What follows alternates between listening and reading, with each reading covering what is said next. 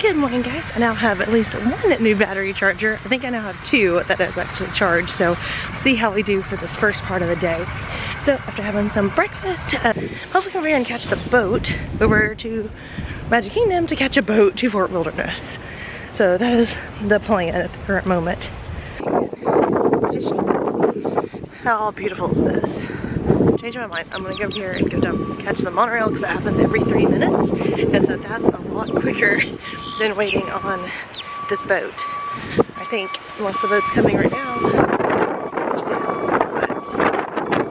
I don't know what to do. Should I take the monorail?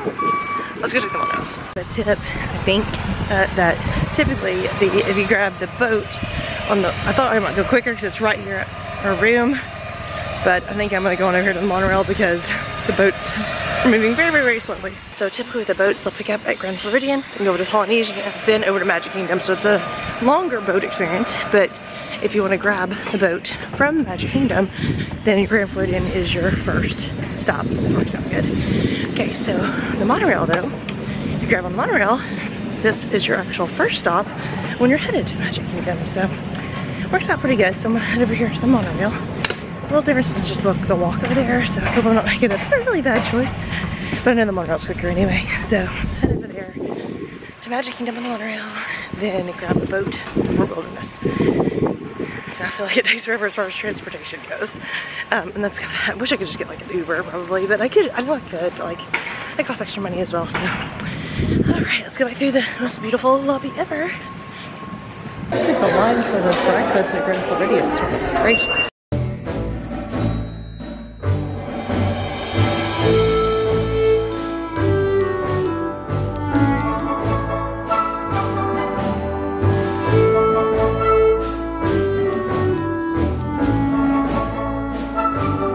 Okay, so I think I made a good deal because I believe that boat right there that just arrived and just disembarked would have been the boat I would have been on, and I'm already here in line for Fort Wilderness Campground, of course, by myself.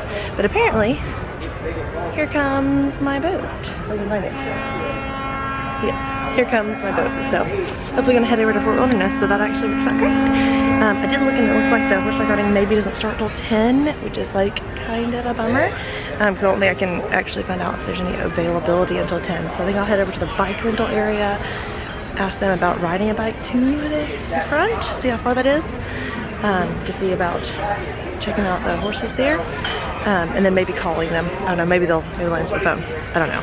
So, all right. So yeah, we're excited for a non-park day. We have had a day at Magic Kingdom.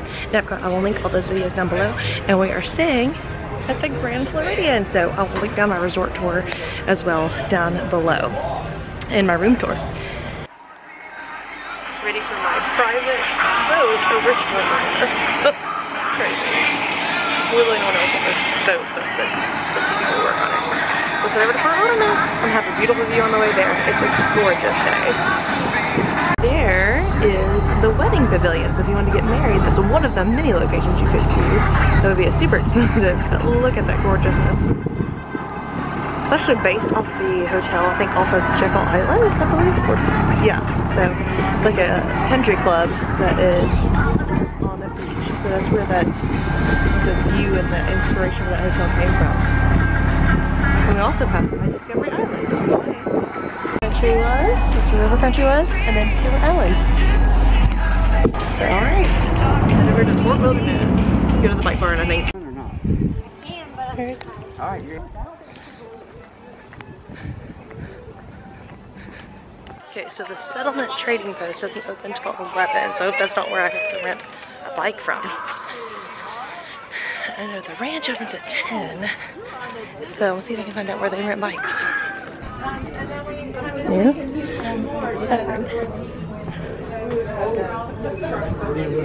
Okay. We are. That is recreation area. Okay. Fort Wilderness people were not super friendly. The lady at the Trails End was not super friendly, and the bus driver there was not super friendly, so if they wanted to make it a little bit more easier for people to find, they could probably like have better signage or something. But yeah, apparently bike barn's over here, as well as like a pool and all kinds of stuff, and volleyball courts, a lot of recreation stuff over here. I don't know how far it is to the horseback riding area. I'd like to ride a bike there, but it could be miles. And if I want to go on horseback riding thing, I don't know if I need to get back on the bus, so it's a little bit confusing. But there's the bus stop. So, and it's almost 10 o'clock just for me to get over here. It's taking like an hour. So, yeah. But anyways, yeah. Let's go see if we can find this bike barn. But it is a super beautiful day today. This may be the main pool, actually. Another playground, volleyball courts.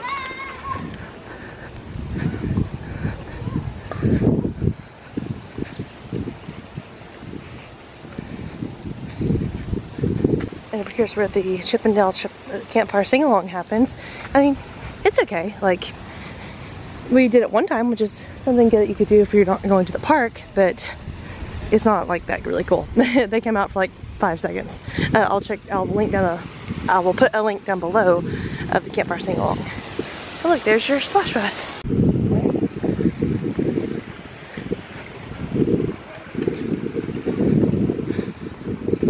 New plan, doing a kayak.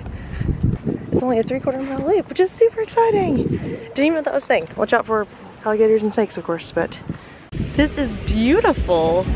A little bit nerve-wracking though, because of the alligator possibility and mainly because of the snake possibility. But yeah, it's absolutely gorgeous.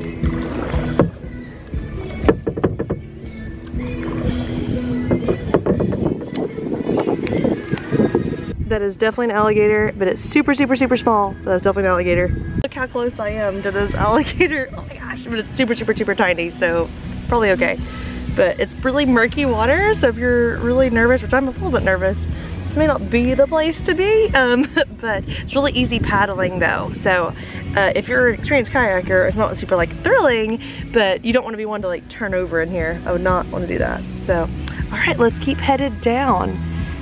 Keep heading down. So we're racing an alligator. This is a 3/4 mile loop and they give you a little map. So this is so cool. If you're checking out, here's where they tell you that you have to take a left. And it's very obvious that you can't go that way. So it says boat path. So look at this. I mean, it's just like, it's like being on like a cruise ship doing your kayaking there. So beautiful. Little, but you are kind of like going upstream the whole time. So, hoping I don't see a snake. But this is gorgeous. Definitely kind of getting wet. You hear that? That is a wild eagle, a bald eagle.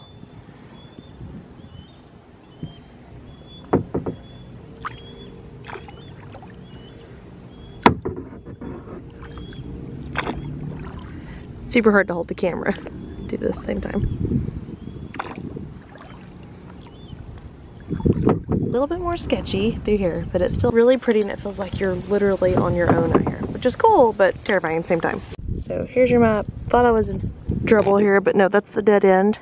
So I should continue on that way. Not as nice here. And then look at that bridge. So, through here you got the campers on both sides. So that's kind of cool. Again, I'll keep it straight for running. So, and it was really quite reasonable for sure. I haven't, it was pretty fun. Yeah, I liked it. But I will say that last little strip was like you were paddling directly over logs. So I felt like I was just like paddling through like snakes. So I don't know if like maybe Florida is not the place I want to kayak because I am nervous about snakes and especially the water moccasin that could be in there. But I didn't see any snakes, so no worries about that. So if you're okay, adventurous, not worried about snakes, then this is fantastic. But if you're like terrified of snakes, kind of like I am, then you might want to reevaluate if you're wanting to do this or not. It's my turn. But yeah, it was only $9.05 for what I did. So that was amazing. So, and it was a 3/4 mile loop. So it took me, yeah, it took me probably about 45 minutes or so to do. And I definitely stopped a lot to take video if I could. It's really hard to keep a video though because it's pretty narrow. And so if I stopped paddling, it would just like kind of turn. So yeah, but like it was like really fun. My arms are definitely hurting because it kind of seems like it's upstream the whole way, but I know it can't be, but the wind was blowing a little bit, which made it really, really nice. And I was able, now you do have to put the kayak in and out yourself, so it's not heavy, don't worry about that. Like I plan to go horseback riding possibly today, so I think I'm gonna head up to the front still and see, because I have a little bit of time. But so I was wearing tennis shoes, so I definitely recommend wearing like some Crocs or something that if you had to get your feet wet, wouldn't be a big deal. But I actually was able to not get my feet wet at all, which is really amazing. Whenever you bring the kayak back up, just make sure you get like some speed to go into the beach, and then it should slide pretty close up there so you don't have to just like get out in the water. So definitely don't have to do that. Now the water itself, pretty murky, like definitely wouldn't want to swim in that. So again, if you've never kayaked before, this may not be the best place to learn to kayak, just because the water is not so great if you did fall over. But if you've never kayaked before, it's really not hard. Like it's not hard to like stay up, especially if you're just by yourself. Now if you have two people, that can be kind of challenging because you don't know how to deal with their different movements and the weight and stuff. But on your own, it's really not hard at all. But let's go check to see if we can get a bus and head up towards the front. So I told them that I saw the alligator on the thing, so now they have to call somebody. I feel bad for that. Sorry, cast member. They have to call somebody to have them come out and check about the alligator, probably relocate it, if they can still find it, but I bet it might be in the water at this point now. But yeah, I mean, and that's really a good thing because you don't need to be having, in a really populated area like this, it's good not to have a full-grown alligator as well. So we'll see. I just saw a bus like before I got over here. Take off. We'll see how long until the next bus comes. This is so confusing. It looks like I can get on either the yellow or the orange bus to get here to the outpost. So if I walk, this is, I guess, the bus stop here. Tells you everything they have. This is at the settlement, and then this is at the meadow, which is where we were just at. Your recreation equipment, tennis courts, meadow snack bar. Okay, pretty cool. Especially if you're staying here, this would definitely be an area you're gonna want to be close to. These buses are a disaster out here, so apparently I have to get on the other one going the other way, so I think I'm gonna miss the 11 o'clock horseback ride even if they had it, because it's taking so long to get anywhere. It's a disaster. So I still haven't seen a bus. I've been walking. I don't think I'm gonna make the 11 o'clock horseback ride, even to see if I can get on because of the bus. I waited like 25 minutes. I should have just started walking. And then there was a bus there and it was going the other direction. So just a problem here with the buses at Fort Wilderness and general buses, general Disney World. So I'm still gonna walk to see if I can find the outpost. I don't even know if I'm going the right way, but I hope I am. I'm not the only person on this path, so see what we can do, and if not, we'll just start heading back over to Grand Floridian.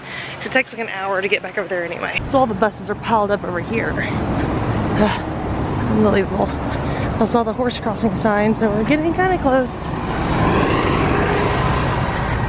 There's the horses there.